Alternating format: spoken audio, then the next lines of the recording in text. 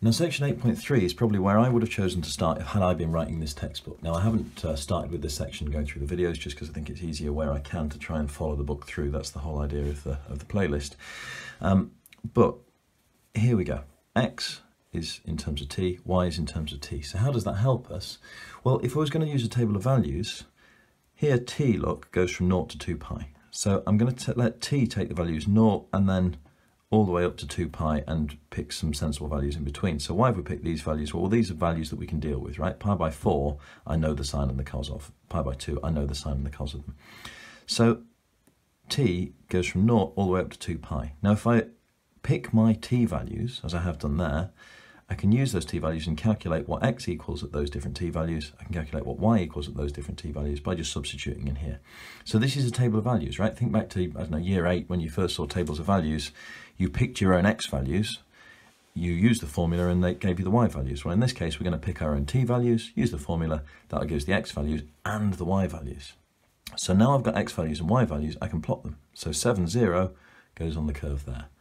6.12, 1.41 goes on the curve here, okay? 6 and a bit, 1 and a bit, and it goes here. And then we keep plotting x and y, x and y, x and y, x and y, and I get these points around here. Now, if I want to, I can also then label those with their t values. So when t equals 0, I get that point.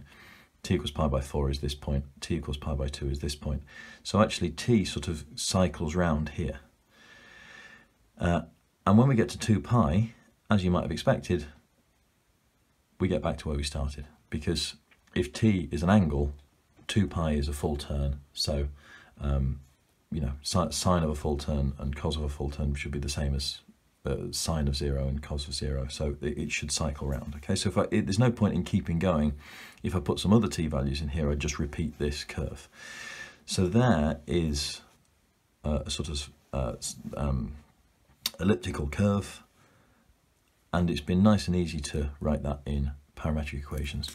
So that's the other thing we can do with parametric equations, is we can use them to sketch the curves.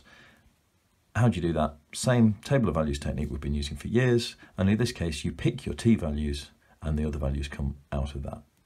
Look at the range of t values that you've got and substitute those, you know, pick your t values accordingly, and then you can get your x and y values out of it. Probably good practice to just label the different values of t along the curve as you go as well. Okay, so there we go. Section 8.3, curve sketching, works like that.